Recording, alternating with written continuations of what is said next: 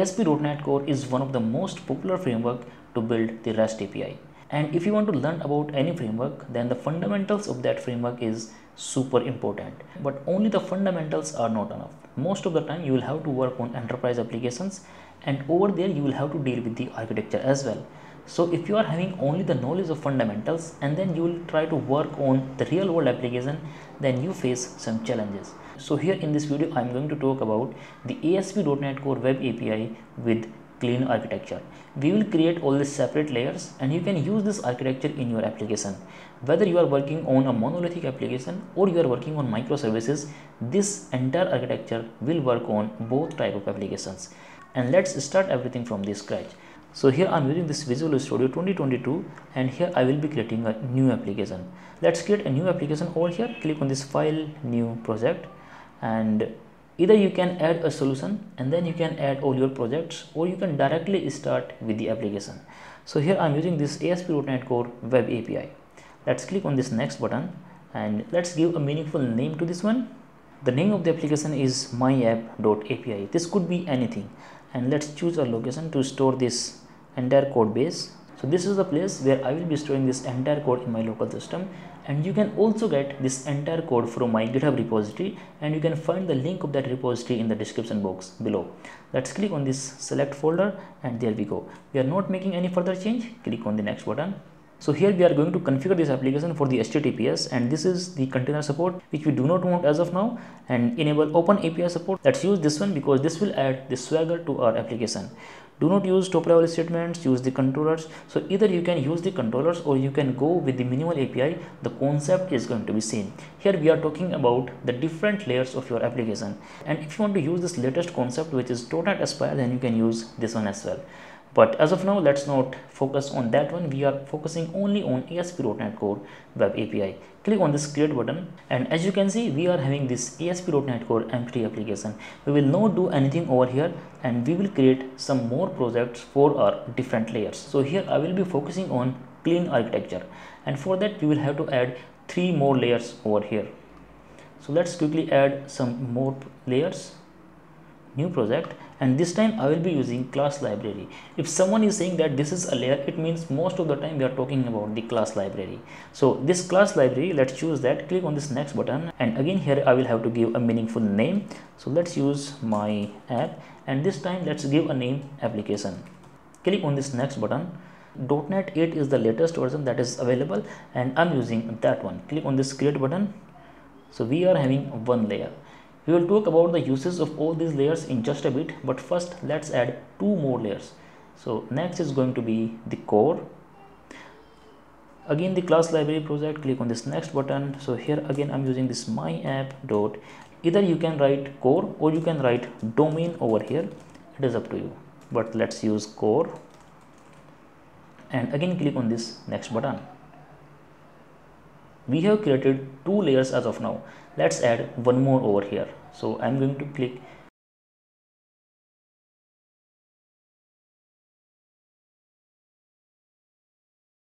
Here you can notice that I have added all the layers in my application. So let's just close all the tabs and let's focus what we have. So here you will notice that I'm having 4 applications. This is my first application, which is the main application. It is a kind of UI as well. If you are using this clean architecture with some UI framework, for example the Blazor, then at this place you can put your Blazor application.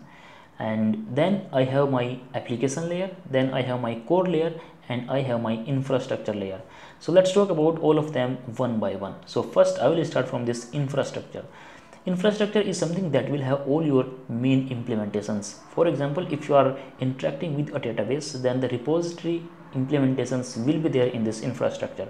As well as if you are making a call from a third party, then that implementation will also be there. And in case you are using the entity framework core, then the DB context configuration will also be there in this infrastructure project. There are so many other things. It means if you need to implement something that will interact with maybe some external party, that you can write over here. Talking about the core is something that will have all your core classes. Core classes means it will have all the DTOs, the data transfer object. It will have all your entities. Entities means the classes of your entity framework core. You can also put all your enums over here. It means something that is common that you can put over here in this core. talking about the application, this is one of the most important layer, and here you will write all your business logic. If you are using the mediator pattern, then the commands and queries will be written here in this application layer. And because we are talking about the separate layers, so there are few more things that we can implement over here. And if you have some basic knowledge about the ASP.NET Core framework, then there is a very important concept which is called as dependency injection. And we write all the dependencies over here in this program.cs class by using this builder.services. But because we are talking about the different layers, so it is always a better practice to create a separate dependency file for all these layers. And for that, let's quickly add a new class over here. So we don't need this class 1, let's delete this one. And you can delete this from the other one as well. I'll be deleting it from here as well. Okay, so let's add a new dependency injection file over here. So add new item, and here I'm writing dependency injection. So we are making it as public. So what is the main concept that I want to do over here?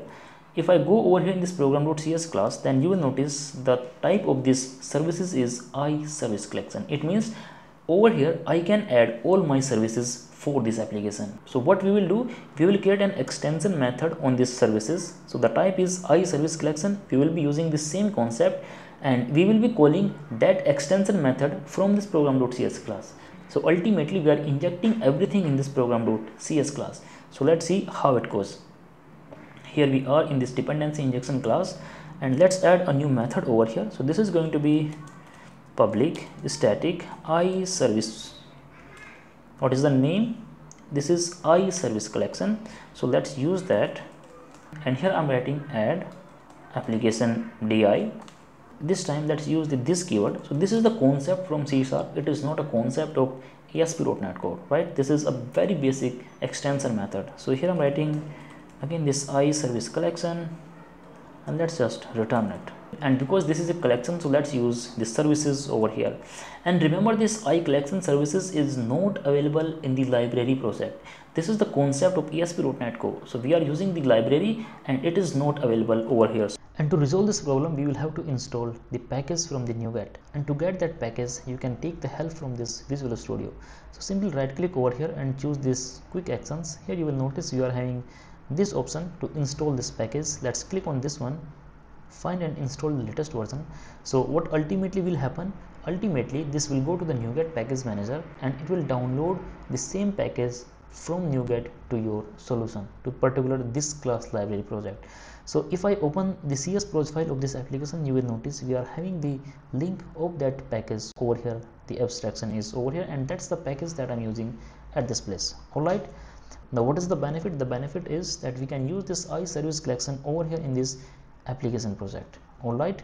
Now let's do the same task in other application as well. So in the core, again I'm going to add a new item like this, add over here as well, new item, dependency injection, and let's copy the code of this method, and this is core.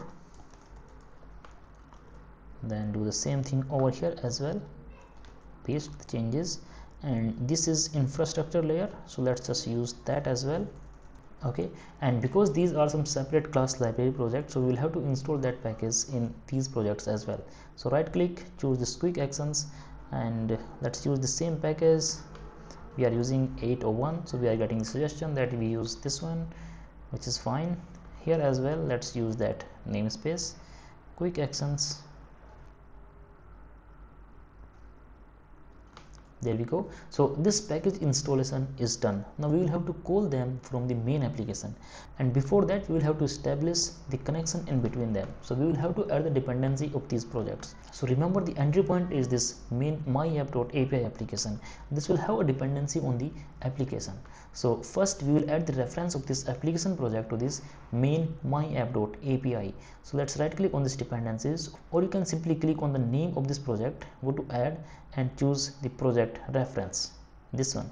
You can also click on this dependencies, add project reference. Both of them will open this same window. So here I will have to use this myapp.application. Let's click on this OK button, and that's it. Now this application project will depend on this core. So let's add the dependency here as well. Add project reference. This will use this core. Okay, and this infrastructure will use the application. So let's right click over here, add project reference. That's the application. Although this infrastructure application will also use the core project, but because we are adding the application and the application project is already having the reference of that core, so we will automatically get the reference of that core project as well. So let's add only the application over here. We are done. Now we will have to add one more thing over here, and we will have to add the reference of this infrastructure in our main API project. So let's do that. Right click, add project reference, and that's it. The linking of all these projects is now done. Now what we have to do, we have to call all these dependencies from our main application. So let's go back to the program.cs class over here. So again, in this main application as well, you can create a separate class where you can add all your dependencies, and that is something a good practice. So let's do that as well. So even in this main application, I will be creating a new class. Again, the name is going to be dependency injection. Although the name does not matter, you can give any meaningful name over here. And let's just copy the code, this one, paste it here like this. There we go. And remember, we don't have to add the reference of that package over here in this main application, because this is the ASP.NET Core Web API project, and this project is already having the reference of that package. So let's go back to the program.cs class, and over here we will call that add_app_ti method like this. And here, because this method is placed inside this myapp.api namespace, so we will have to use that namespace as well, right, like this. Now we can register all the dependencies of this main application over here, and again from this place we can also add the dependencies of our other applications. So first we will add the dependencies of the add application ti like this, and we can also add the dependency of the infrastructure over here. So let's simply use this add infrastructure ti like this. Now there is only one remaining dependency injection file, which is in this core, and although I don't think there will be too much code in this core dependency injection class, because the ultimately main logic is going to be written in the application and in the infrastructure layer. But because of some reason, if you are using the dependencies in this core project as well, then you can add that either in the application, or you can also add that over here in this main application. So we will use that whenever that will be required. As of now, we will focus only on these two dependency injection classes, and that is all in this video. In this video, we have set up the basic implementation of the clean architecture by using the ASP.NET Core framework, and now in the next video we will add the mediator pattern, and we will implement the CRUD operations by using the SQL Server. And remember one more thing guys, if you are having any questions about this ASP.NET Core framework or about this clean architecture, then you can ask your questions in the comment sections below. And just to repeat this thing again, that you can get this entire code from the GitHub repository, and the link will be given in the description box. And if you like this content and want to learn more about the ASP.NET Core in the upcoming videos, then make sure to subscribe the channel and hit that bell icon, so that you will get the notifications immediately and you will be a pro developer. That is all in this video. Thank you for watching.